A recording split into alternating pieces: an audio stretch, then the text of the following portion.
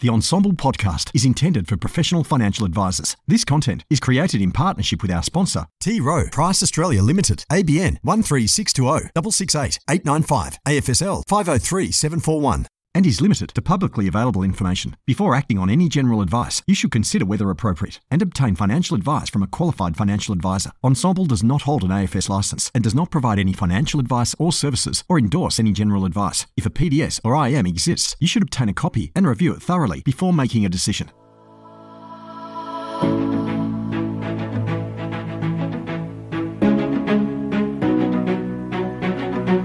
Welcome, listeners, as we embark on an exhilarating journey into the world of impact investing. I'm your host, Karen McLeod, and I'm thrilled to guide you through this 4-part series where we'll explore the dynamic landscape of finance with a conscience. It's more than just numbers on a spreadsheet. It's about driving change and shaping a future where prosperity knows no bounds. So join me on this exhilarating journey as we explore how finance meets purpose. Investing used to be just about making a meaningful return on your investment. But what if your investment could not only deliver a return on your investment, but also do more good, both environmentally and socially, for the world we all live in? The opportunities now to own quality businesses that have the potential to create a positive impact on society and the planet are broader than they have ever been. T Rowe Price is a premier global asset management organisation actively investing in opportunities to help people thrive in an evolving world. By understanding clients' needs and delivering timely, actionable insights and solutions, we can help them navigate change and achieve better outcomes. Hey there, I'm Karen McLeod. Welcome to episode 2 of our podcast, where we're diving into the world of impact investing conversations. We'll be exploring how financial advisors can make these discussions more engaging and insightful when they're speaking with their clients. Australian impact investment market as of the 31st of December 2019 was valued at a whopping $19.9 billion. But experts predict that demand for impact investment products from Australian investors could skyrocket to a staggering $100 billion over the next 5 years. That's not just growth, that's a meaningful shift in how we approach investing and how we need to speak to our clients. So today we're fortunate to have not one, but 2 seasoned financial advisors joining us to shed light on this topic. Let's meet our experts who will bring a wealth of knowledge and experience to the table. Our first guest is Justin Medcalf from Ethinvest in Sydney. With over 20 years of experience in the financial industry, Justin and Ethinvest are trailblazers in impact investing strategies. They've honed their skills engaging clients in impactful investment conversations and then aligning their clients' financial goals with social and environmental impact. Welcome, Justin. And joining Justin, lovely to have you. And joining Justin is Tim Fitzpatrick from Ethical Investment Services, an expert in sustainable finance and impact-driven investment solutions for the past 8 years. Tim is based in Brisbane and he has meaningful dialogues with his clients all across the country about their investment preferences and values. Welcome, Tim. Hi, guys. Hi. So together, Justin Medcalf and Tim Fitzpatrick are here to guide us through the art of impact investing and how we can have better conversations with our clients. Welcome. So I thought firstly we might just delve into the benefits of having impact investment conversations with our clients because, as you both know, these discussions aren't just about dollars and cents. They're about making a positive difference in the world. So Justin, I thought firstly, let's start with you. Could you share with us how engaging your clients in conversations about impact investing has really strengthened your relationship with them and deepened, their involvement in their own investment planning and financial planning journey? Yeah, thanks, Karen. Happy to answer that. You've sort of covered some of what I would say are some of the key benefits in having these conversations with clients in the sense of deepening their involvement. And I think one of the other things that quite often is discussed when we talk to other advisors who have specialized or have had a greater focus on ethical impact investing is that there's this stickiness that comes and this alignment. So you tend to see that when markets are performing as well as we'd like, clients are less worried about the financial return because part of their reason for investing isn't purely financial. They're also looking at the alignment piece and the ethical benefits or the positive environmental social benefits that investments bring. So they tend to also, because of that alignment, that stickiness also helps in client retention. Is another key area that we see, or I've seen in my history. The other key benefit for me is just the fact that we are, somewhat fellow travelers. So, the part of what brought me into impact and ethical investing is that I had a keen interest in making a positive difference. And so do our clients. And so there's this real sense that we are on the journey together versus, this is me helping you on your journey. And so I feel that the combination of clients having less of a financial return focus when markets aren't performing so well is one key benefit. That deepening of the relationship, as you raised initially, Karen, another key benefit. And just the fact that you are on this journey with them in a more aligned fashion. Such a great point. I love that sort of kinship that you're on that journey together and you're unwavering, I suppose, during times of turmoil, financial disruption or changes to legislation or any bumps along the way, that you're there to support each other and obviously make changes to the portfolio and how you deliver financially and impactfully for the client, but that you've got that solidarity, that your main goal is you're unwavering, I suppose, towards that main goal. So that's, fascinating. I agree with those points completely. And Tim, what about you? Can you elaborate on any positive outcomes or advantages you've noticed in your practice as a result of engaging clients in these sorts of conversations? Yeah, I think pretty much in line with what Justin was saying, where it makes for having a lot more interesting clients. So the kind of clients you want to deal with, right?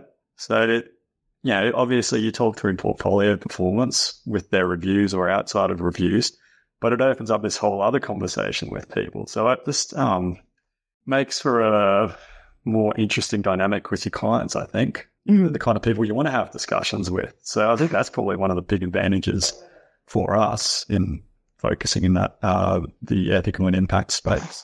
So true. Yeah, you're able to discuss with them topics that are beyond the financial metrics of their portfolio. You can talk about the real world impact their investments are having in social or environmental terms. Yes, agreed. Which engages them. With your money. Yeah, that's so true.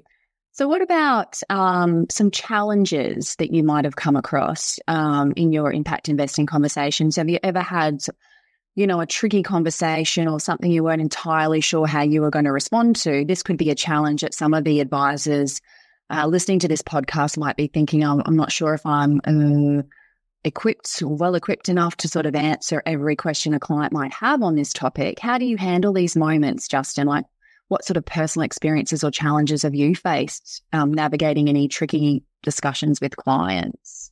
Yeah, I think it's just part and parcel with the work that we do as financial advisors.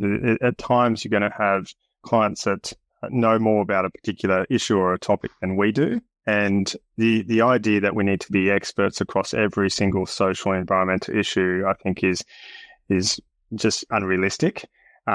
Not to mention the fact that I think by not having the conversation, you are missing out on all those benefits that Tim mentioned earlier.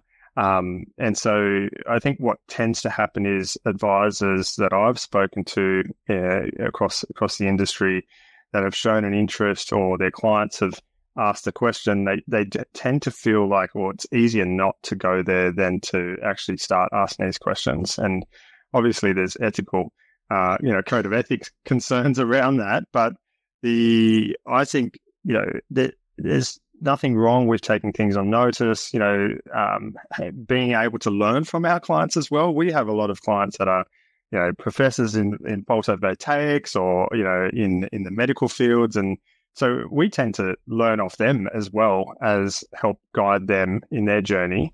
And we tend to sort of, at times, build more of a partnership style relationship as a result. Now, ultimately, they are coming to us for advice, and that is the role that we play.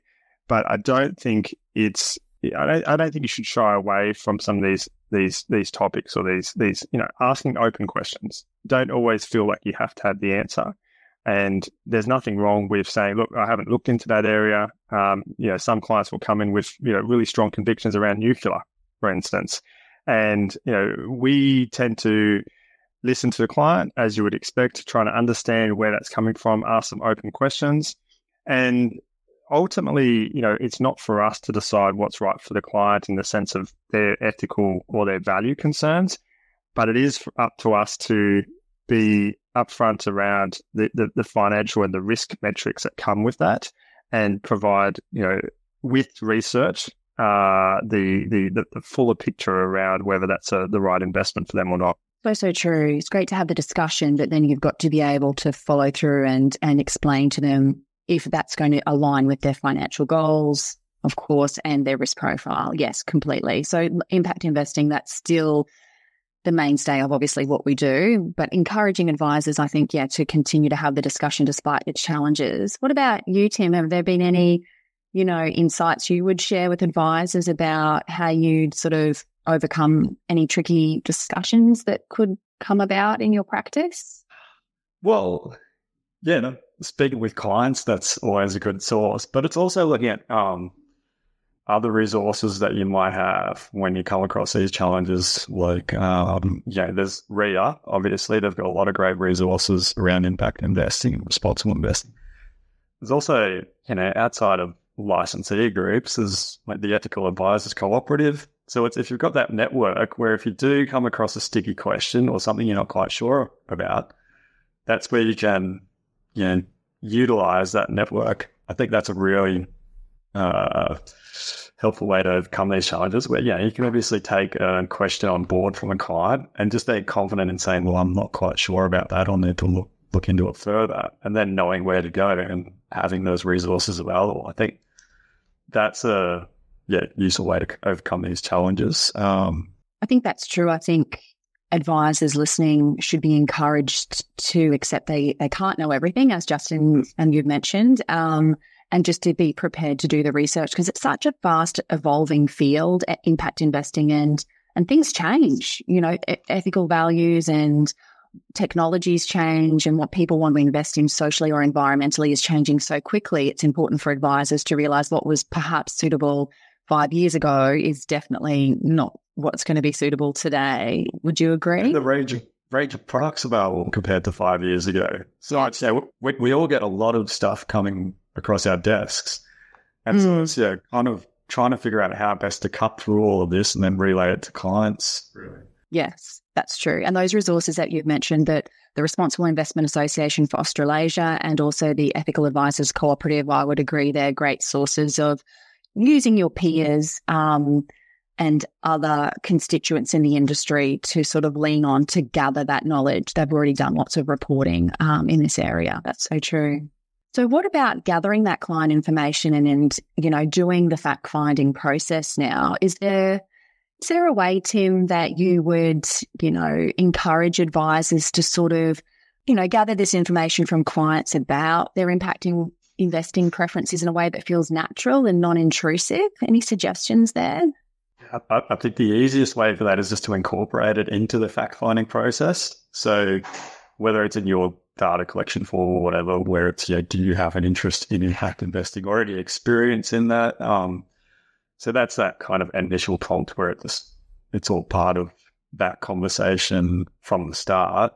And then obviously once you're working with the client, things change, interests will change, or, what's available in the market will change. So it's a case of, just effectively making notes and having those prompts come up each time, whether it's a review or a meeting, so that, you may not know a client's preferences or experience off the top of your head, but it's at least readily accessible, or it comes up. I keep saying prompt, but that's just the way I kind of view it, where it's, as long as you've got that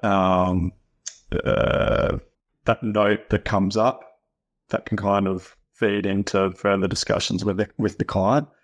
I think that helps it feel a bit more natural work. That's true. Do you find also that if you might have a client that's a bit shy, but sometimes I find it's easy to sometimes ask them what they're working on in the office, perhaps, or like what they're in their vocation, because often then you'll get a real sense of sort of where their passions are or their hobbies, really finding out about them as a person. And then you can lean on asking deeper questions about how that might relate to their investments. Does that help? Yep. That totally. So whether it's work or, like you said, hobbies outside of work. So they might be more, whether they environmentally focused or more socially focused, that kind of helps you get an idea of, right, if certain impact investments do come up, they may be more interested in the social side of things rather than the environmental. So it's just having that understanding of the client as a whole, I guess. I love that idea, the client as a whole. Exactly. Yes. And do you find the same, Justin? How would you, encourage advisors to really understand their clients' preferences about investing with impact? Yeah, Tim raised a few very similar tools or methods that we deploy at Ethinvest, and I think the comment around incorporating to fact find, I think, is really crucial. You don't want this to be sort of this sort of odd or weird addition to the process or an extra step. And I think the challenge that quite often comes up, and I know this is a challenge that I've heard from many other advisors as well, and I did mention this in the last response around the challenges. Part of the process for us in particular is if we can understand a client's ethical concerns up front in the data collection stage of the process, of the advice process, it allows us some time to look into those issues. So it does give you that preparation time for that initial meeting, rather than sort of walking in and going, what are some of your ethical concerns? And they raise something you don't even know it was a concern that any client could have. It gives you that time to do some of that initial research, and the resources that Tim mentioned, both in the form of the Responsible Investment Association and the Ethical Advisors Co-op, including the co-ops, their support network with advisors, mentoring other advisors through this process, I think is really another thing to mention there. So incorporating into your fact find is key, and being able to then have that as be part of the ongoing dialogue around their portfolio. So one of the things that we've done at Ethinvest, and given that we've been doing this for over 30 years, we've probably got a little bit of an advantage in the sense that this is predominantly what we do. Is that we've worked with one of our independent platform providers to actually incorporate not only asset allocation pie charts into the review documentation, but also an impact spectrum. So we have, a conversation around performance, around, any changes in their circumstances, etc.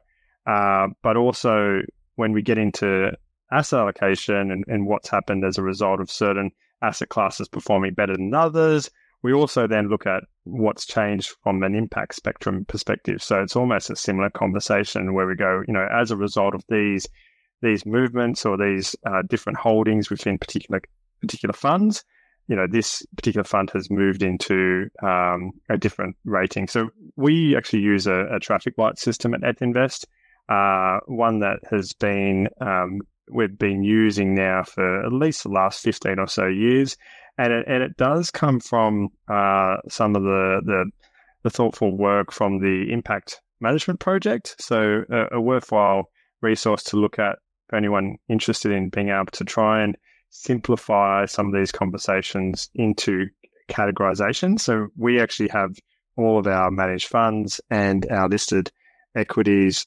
reviewed by our sister company, which is Australian Impact Investments. So Australian Impact Investments, they do a lot of the research for us, which helps. But because we're able to put it into a traffic light system where we have red as harm, so investments that are directly involved in activity that harm or may harm people or planet. Then we have an avoid harm category, which is our amber, which is investments that have no direct involvement in activities that harm people or planet. And then we have the green, which is investments that not only act to avoid harm, but are also involved directly in activities that benefit people and planet. So that's our standard traffic light system. We've actually got two other categories on top of that, which is where you find most of your impact investments. Now, depending on where you go, some of the ones that we categorize as green would be also considered impact investments, like Pengana Web or North Star. But the blue is our final, it's not our final, but it is a key categorization that we have, which is contribute to solutions, where there's an intentionality and an additionality. So where that capital is providing, or it's new capital that's being provided to those particular activities. And then also the final part, which is important for us, is its measurable outcomes. And so that tends to be, by definition, how we define impact is those three things: additionality, measurability, and additionality. Did I say additionality twice? I mean, yeah, intentionality. It is important, though. Yeah.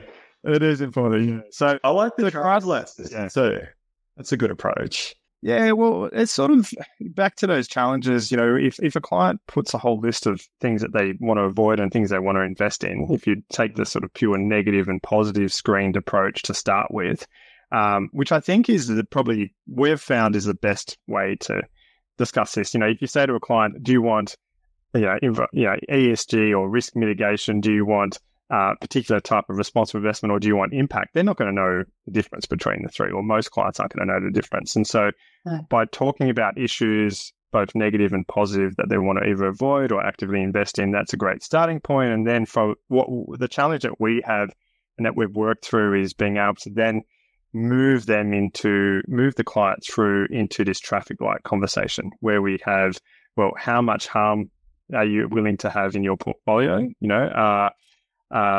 Transition metals are an important part of, the decarbonisation story. Yes, no.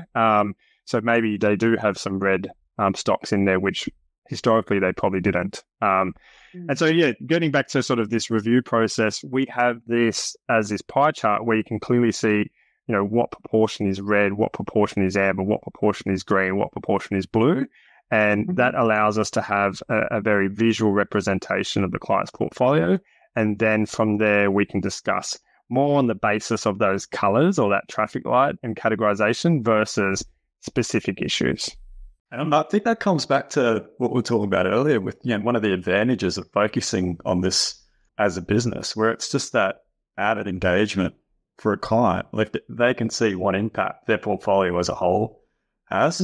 So, saying that they're supporting certain sectors or avoiding certain harm. It goes past your portfolio returned X% in the last 12 months. They want to know what else it's done. So, and how do you find, Justin, the conversations out of using that impact spectrum? Does that often encourage clients to, improve their portfolio, for want of a better term, over the years, and to put more into the impactful investments and less? Or is it just sort of a moving feast by you directing the traffic, if that makes sense? It's a bit of a horses for courses, because, using the example of, critical minerals as one particular, what we tend to find is that a lot of the companies that are involved in a lot of those critical minerals are still categorized as red. And we're finding that slowly some of them are starting to move into the amber category. So IGO is an example of one of those companies that's now recently moved into amber category. And so we are, and through engagement with a lot of those companies, whether that be super funds doing the engagement or groups like the Ethical Advisors Co-op working together, or the Australian Centre for Corporate Responsibility, ACCR, or market forces, there's a lot of different actors in this space agitating for change in using multiple levers. And we are seeing more and more companies transitioning from maybe a red to an amber, or an amber to a green. We tend to see less going the opposite direction. So going back to your question, Karen, around clients and that conversation and around their spectrum, we're often seeing clients asking, why is there some red in my portfolio, or how do I get more blue, especially when we talk about the spectrum. And when we do have the conversation, usually they are happy to stay, especially if we're clear on why there's some red in their portfolio. as long as it's aligned with the initial values that they've shared and that and there's been no significant shift, what we're finding more often is clients who perhaps were negative against certain mining industries are now positive. I would agree with that.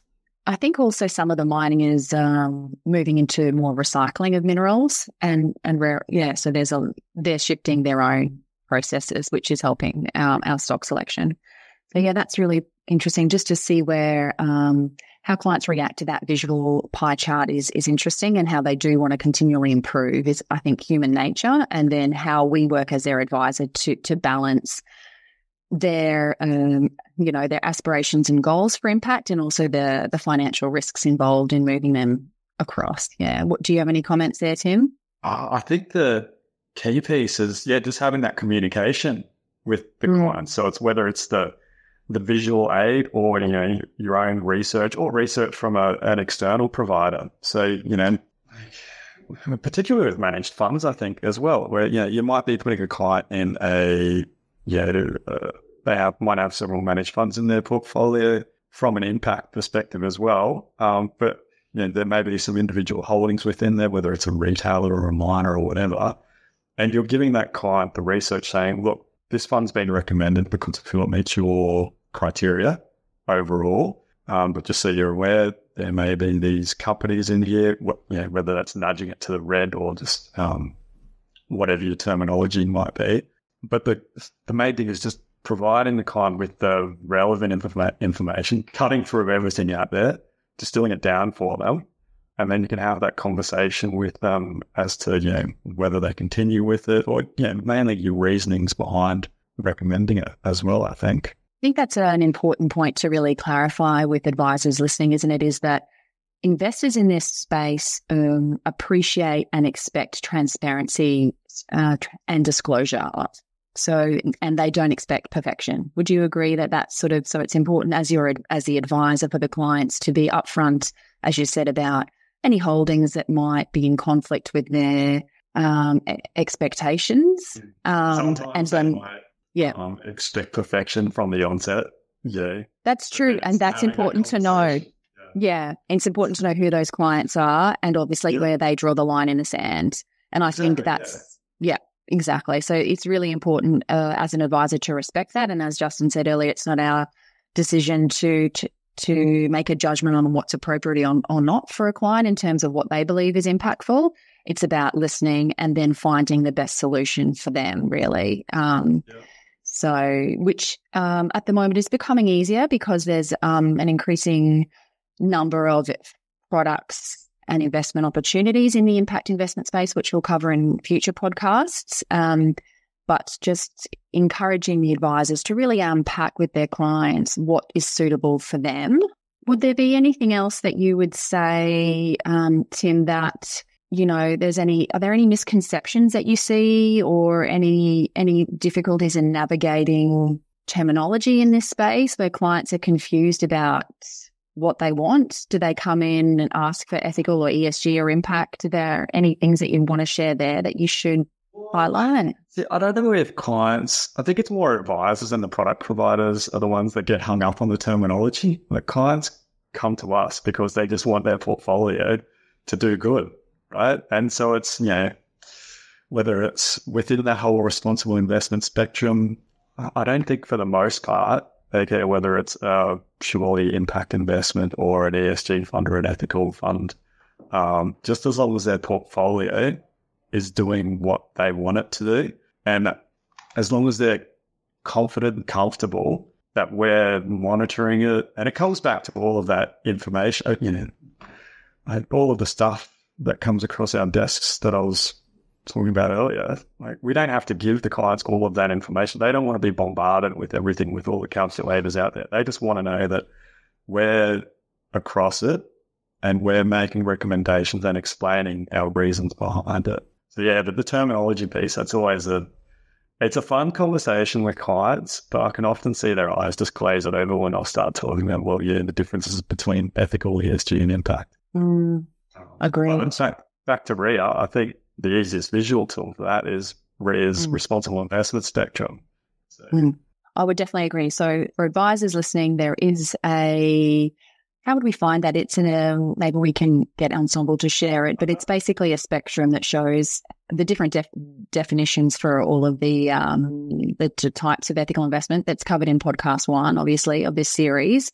But that's often helpful for advisors just to wrap their own heads around what the different definitions mean, but not to be too hung up on it, but more so focus on what you're listening to your client is your message by the sounds, Tim. Yeah.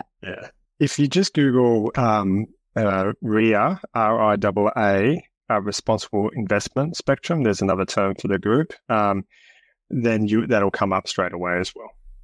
Thank you, Justin. Excellent. Good suggestion. So you guys have had some incredible insights. Is there any particular example that you'd like to give from, conversations or case studies, client conversations that you've had where you've been able to deliver a meaningful impact solution for a client? You want to give, just before we wrap up, an example to the listeners? I'm happy to jump in, Tim. I've got a couple. I'll touch on both of them really quickly. And I think one of the things that we haven't discussed yet, which is the how we are able to engage with both retail and wholesale clients. So, conscious that some of the listeners may not be able to work with wholesale clients or may not be able to work with retail clients. So I thought it would be worthwhile just sharing a story on both ends.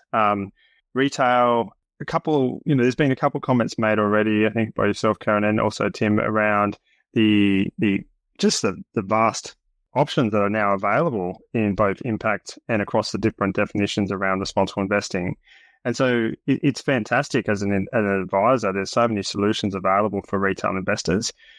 One of the challenges, dependent on how pure you want to go, is that a lot of what the industry or the impact investment industry talk about impact tends to lean towards more private markets. So whether that be VC funds or private equity funds or real assets, infrastructure funds, etc.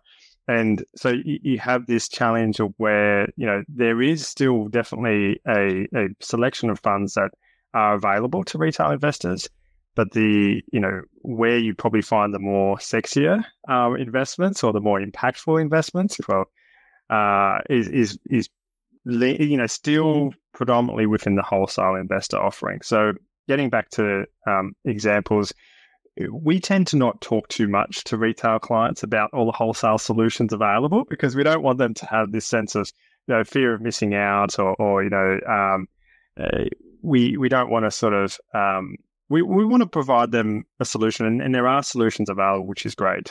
But getting back to specific examples, we have I'm a vegan myself, and so a few vegans have worked that out and have shared, and so we get a few referrals of vegan clients come through these days. And one of the clients who recently came in and found out I was a vegan wanted to give me a hug. But what I did with her, which I thought was really useful, is try to understand where some of her beliefs came from and where her animal welfare related concerns, what in her life, and getting her to share her story. I found it was a really helpful way of connecting with her and understanding how important her veganism was to her portfolio. And we came to the realization that she was willing to have some trade-offs, especially around animal testing for pharmaceuticals. So obviously that's a challenge if you're trying to set up a portfolio with healthcare in the mix or pharmaceuticals in the mix. And so by having that discussion with her around, her own story of becoming vegan and that journey, we're able to also work through, how pure does she want her portfolio to align with her values and working through those trade-offs. So that's sort of a retail story. A wholesale story was a client that I've been working with now for close to 3 years. He's quite a vocal client in the sense that, if you have a look around, he's sort of featured in the AFR and a few other publications around the work that he's doing around impact. So he came to me about a year or two ago and said, look, Justin, I actually I don't want to have any of my wealth left.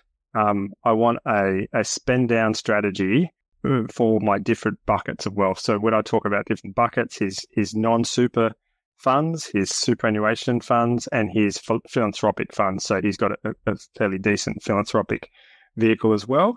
And so the idea with him was really around, aligning to his or understanding his theory of change. So one of the things that we've been working through with probably more our wholesale clients than our retail clients is defining their theory of change. How are they enabling change or being catalytic with their capital, if that's what they want? And, is it both a mixture of their portfolio, but also their story? So we're finding more and more clients are, they're concerned about climate. It's probably their key concern. And they're sort of seeing that the window of time we have is shrinking. And so they want to do more. And so we're finding that not only the role of their capital, but their role of their story is a really powerful lever for change. And so within that wholesale context, obviously there's a lot more to choose from. And we can probably get a little bit more creative with how we invest in impact. But yeah, that's probably the two examples that I think are worthwhile sharing, Karen. Happy to also talk to any advisors who listen to this that want to talk more. Happy to share. Yeah, I think it's nice to sort of compare and contrast that investors that are suitable for impact investing can be quite different. So as you say, they can be those that want to really have their capital working in a catalytic way and really a meaningful spend down strategy, as you said, or they can be smaller retail investors that just want to do their bit and know they're not doing any harm. So they can be quite different in terms of their financial means to make impact, but they might still have the same intentions if that comes through. What about for you, Tim? Do you have a short story you'd like to share? Well, I think in line with what Justin mentioned, so I don't know if a particular one comes to mind, but several clients with inherited share portfolios, and the value of those portfolios will range, obviously.